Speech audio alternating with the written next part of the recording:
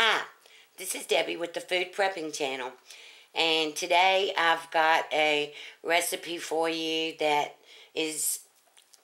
was on one of the diabetic sites.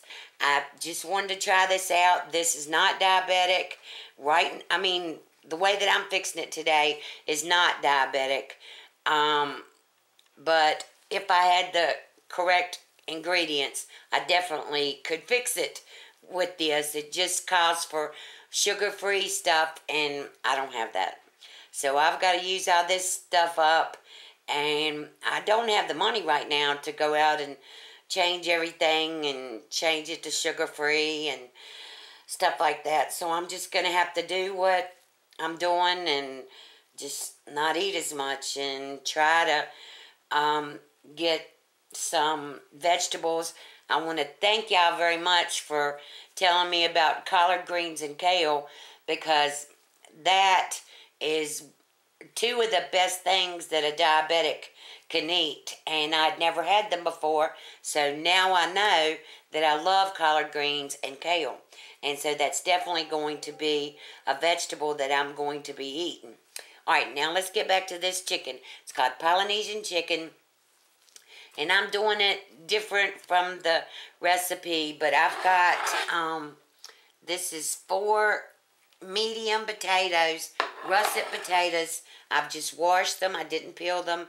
I've just washed them, and I have them in this casserole dish, and I've sprayed this casserole dish, and then I have 5 chicken breasts that I've got to cut up into 2-inch pieces. And so I'm not really worried about cutting them up into 2-inch pieces. I'm just worried about getting these cut up. So that's what I'm doing right now, and putting the chicken. The chicken is going on top of the potatoes. And this is boneless, skinless chicken breast. And I'm going to go on, like I said, and cut these up into pieces, and I will bring you back when I get all this done and show you the rest of the recipe. Okay, I'm back. I've got all my chicken cut up in my casserole dish, and it says to use 2 pounds of chicken in the recipe, but I had these 5 chicken breasts that I was going to grill today on the grill and freeze them. But it's been raining for days here, and I just didn't feel like getting out in the rain. So I decided to make this Polynesian chicken. Alright, the first thing that I'm going to use is, this is supposed to be fat-free French dressing, but I don't have it. So I've got to use, this hadn't been opened till just a few minutes ago, and I've got to use this. So this is just great value French dressing, creamy. And this is a 16-ounce bottle, and I'm going to use about half of it for this.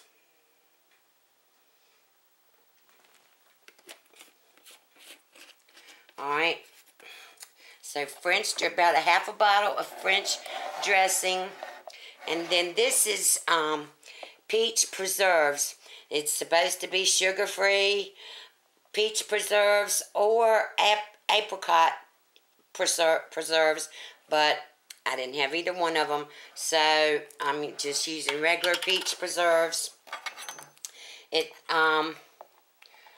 supposed to be about, well, with this, it's going to be about 4 tablespoons of the preserves. Alright. And like I said, this would be totally diabetic if I had the right stuff, but I don't. So I'm just having to use what I've got until I can get to the store and can afford to get sugar-free stuff. And now I'm just going to have to be limiting my portions and trying, like with this, once this gets ready tonight, I'll have a salad with this. And that's it. So I'll be,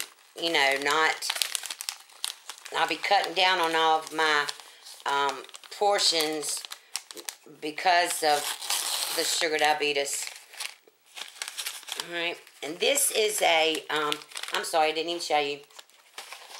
This is a pack of Lipton Recipe Secrets onion soup or dip mix. So it says for a packet of onion soup mix, so hopefully that's what this is. And this goes in here. Alright, and then I'm going to take my little whisk and I'm going to mix this all up in here. Get the French dressing and the peach preserves and the onion mix stirred up and whisked all together.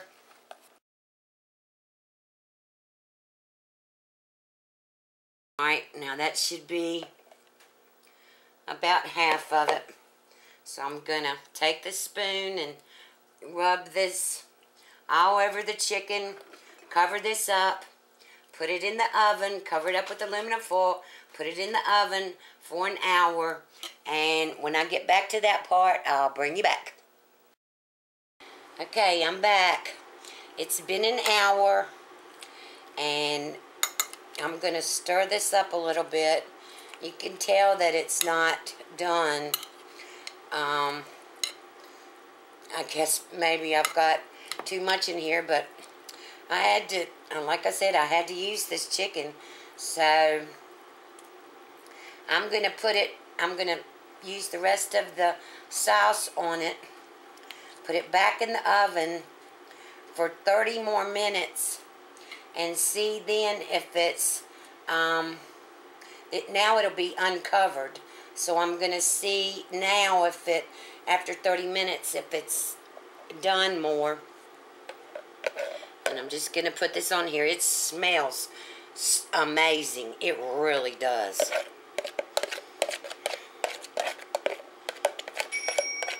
This is a very simple recipe for a Polynesian chicken, but that's what they call it on the Diabetic site.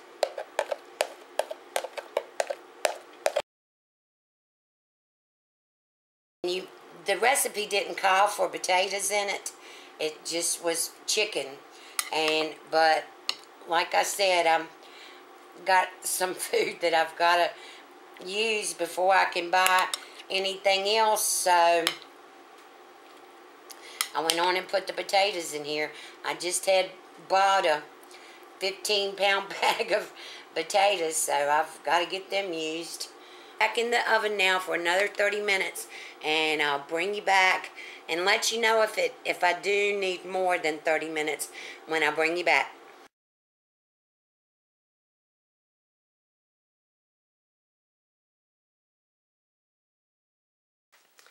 Okay, here's the finished dish. I just got it out of the oven.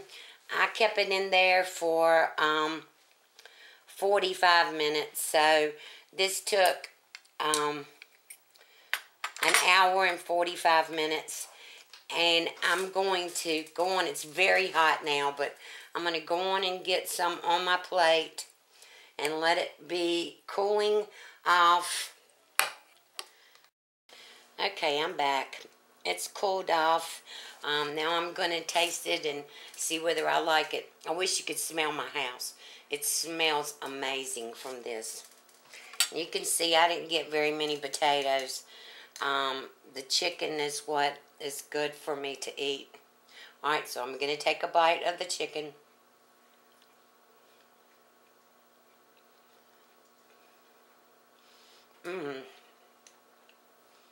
Oh, this is delicious. You have the spiciness from the onions, or the savory from the onions, and then the sweetness from the peach preserves, and the this is really good. And the French dressing. Let me try a potato.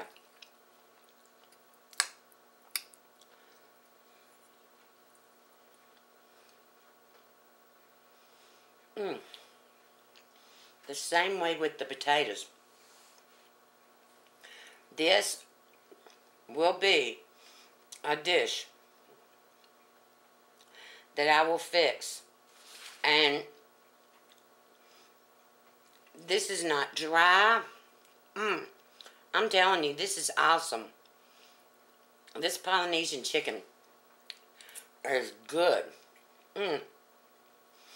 Alright, if you like this recipe, give me a thumbs up, subscribe to my channel, and if you have any diabetic dishes that you'd like for me to make, send them to me, or your favorite dish. Like I said, I'm having so much fun, and y'all are teaching me so much about different foods, and I do not want to stop this. So please continue sending in your recipes. I've already gotten 2 or 3 diabetic recipes, so I'm excited about that too. And tomorrow I'll be fixing a dish from Shelly. Shelly lives in Alabama, and I'll be fixing her dish. So subscribe to my channel, give me a thumbs up, and y'all have a wonderful night.